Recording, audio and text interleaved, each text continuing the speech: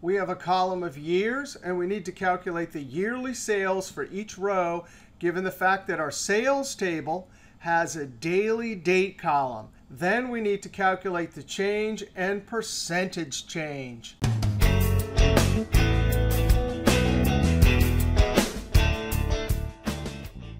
Now, we could use a formula like this to match up the year criteria with the daily dates. Now, this is a formula I featured in my book, Control-Shift-Enter, Mastering Excel Array Formulas. But the problem with array formulas like this is that they take a long time to calculate. So a more efficient formula, when you have year criteria and you need to match it up with dates, is to use SUMIFS, sum range. We're going to select the entire sales column, comma, criteria range, where we need to look through the dates, comma, and we have two date conditions. We need to find all of the daily dates that are simultaneously greater than or equal to the first of the year and less than or equal to the end of the year. So for our first criteria, we have to put in double quotes, greater than or equal to, and then join it using the date function. Now, the date function needs year. Well, that's a relative cell reference. That'll always pick out the correct year as we copy the formula down, comma, month 1, comma, day 1, close parentheses.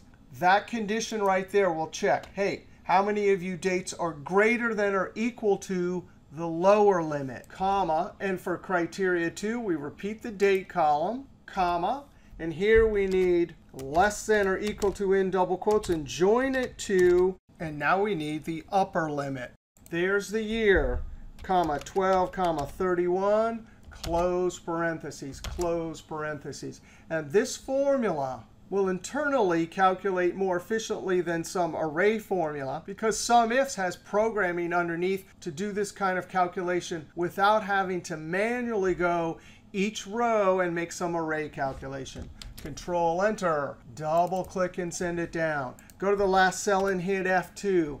I'm verifying that all the ranges are correct. Now, on a small data set, you can use either one of those formulas, but I kind of like this SUMIFS. Year-over-year change, we simply take end amount minus begin amount equals left arrow minus left arrow up arrow.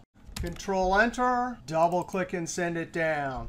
Year-over-year change equals, well, there's the amount of change from 2010 to 11, and we're going to divide it by comparing it to previous year. Control-Enter, double-click and send it down. Drop down in the number group percentage number formatting if you'd like. And we like that. 300% increase year over year. Uh-oh, this was a 43% decrease year over year.